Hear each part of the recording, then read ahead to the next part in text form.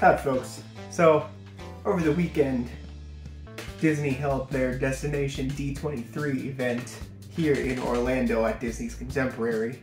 So I thought we would look over some of the updates here pertaining to Orlando. So I'm just reading over the list from the Disney Parks blog here, and so the first kind of minor announcement that we got here is that the Figment meet and greet at Epcot would be opening the next day, which was this past Sunday the 10th. Just kind of a minor little update there, and not really the Figment news that we were probably hoping for. But we can still hold on to hope that maybe they will announce something better and finally give him some love, please. I'm still waiting for more news on the Figment movie that was supposed to be in the works with Seth Rogen.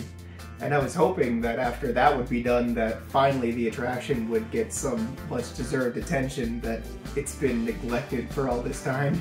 So another big thing that was announced was over in Animal Kingdom, the kind of dilapidated Dino Land area is looking at an Encanto and Indiana Jones themed re-theme, which is also kind of interesting. And the Indiana Jones thing was something that I know a lot of people were talking about and kind of rumoring.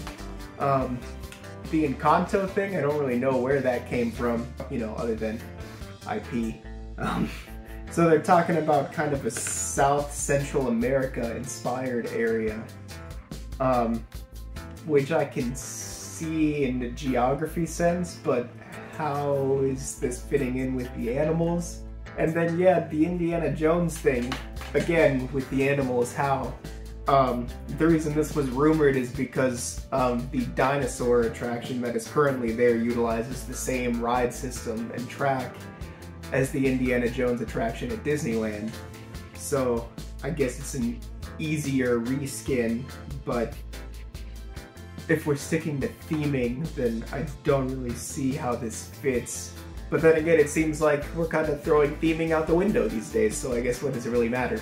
And then the other thing, a lot of people were saying that they thought Zootopia was going to be brought in here, and well, it was not brought into its own land. It is replacing the It's Tough to Be a Bug show in the Tree of Life at Animal Kingdom.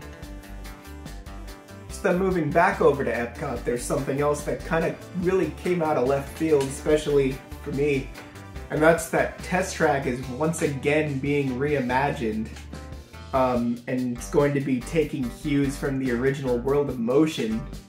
This is something that I'm sure nobody was expecting, especially considering what they're doing with Epcot right now. And also considering that Test Track, I think, is probably the last thing before this whole last update. Probably the last thing in Future World that got a major upheaval like this. So it's kind of surprising that they're doing something with it again. I don't know why, maybe they felt the need to do that. But I guess if they were going to, it kind of makes sense to do it now that they have Guardians of the Galaxy on that side of the park as well. Whereas before, kind of Test Track and Soarin' were really your only e-tickets, so now they kind of have another option. It really shocked me that they're trying to kind of go back to something from the original Epcot days. Definitely welcome, I'm not complaining at all. That seems like it has a lot of potential. It's just very, very surprising that they're going in this direction. And also that they're redoing Test Track for a third time when they're still leaving Journey into Imagination sitting in the other corner of the park, crying, weeping in the corner. They're also premiering for Epcot a new nighttime spectacular called Luminous, in the same style of the previous Harmonious. Seems to be kind of similar to Harmonious without barges, from what I can tell. And then, as some of you may know, the new Moana Journey of Water has been open for cast previews recently, and the opening date for that has been announced as October 16th. And then they also announced that, go figure, there's also going to be a Moana meet and greet alongside it. Then they announced this new Pirates-themed lounge that's coming to Adventureland, that's supposed to expand on the pirate story and bring back the Barker Bird animatronic that previously sat outside the attraction but has been gone for some time now. It's supposed to return in this lounge tavern experience. and that is all that they gave us regarding that. Then another kind of surprising, but you could probably see it coming, announcement was the retheming of the Country Bear Jamboree, which is now going to feature the Bears performing classic Disney music in a Nashville style, and they are apparently have worked with some authentic Nashville musicians to try and get an authentic sound for this, which is pretty cool.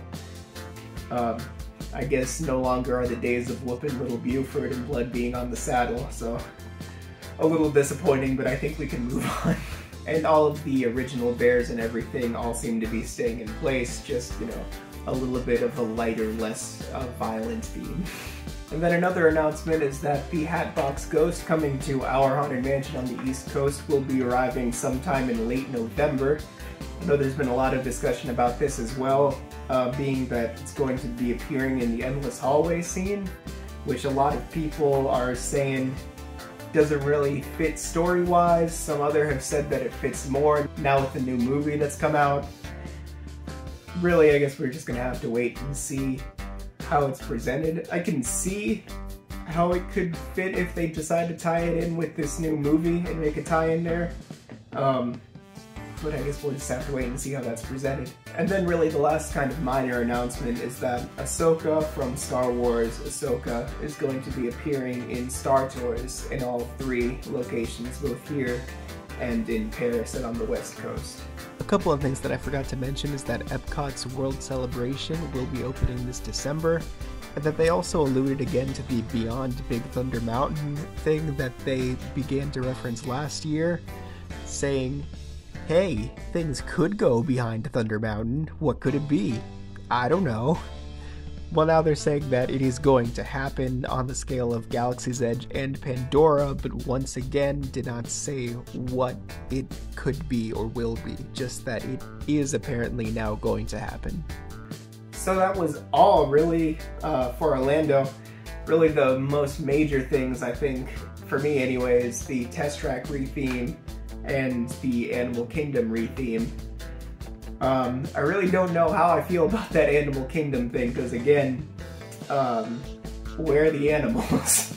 The new Test Track I did not see coming at all, and I'm pretty excited for, especially because at a Destination D23 like this, usually don't get a whole ton of major stuff, so this was something that was pretty exciting to see and definitely a highlight. And then obviously next year we'll be looking forward to the expo to see what they have for us come next year. Personally, I'm just desperate to see Epcot without construction walls and hopefully back in some semblance of what it's supposed to be. And so that's it. Let me know what you think, what you would have liked to have seen, what you're wishing you had seen more of, and maybe something you're hoping for at Expo next year. And whenever they finally decide to update Figment, I will be happy, as long as they don't touch Living with the Land. Thanks for watching, y'all. I am trying to branch out a little bit, and I'm still going to stick to the types of things that I've been doing previously, but I'm just trying to kind of go out and explore new things. And I've definitely really wanted to do some more things where I kind of talk about things that I'm interested in. So, you know, I am, as a Florida native, I am into the Disney park stuff. Maybe some Beach Boys stuff, a couple, maybe some movies and TV shows that I've seen that aren't being touched on very much here on YouTube, so I'm trying to branch out and see what else I can cover, and I'll be back with more stuff. Thank you very much. See you later.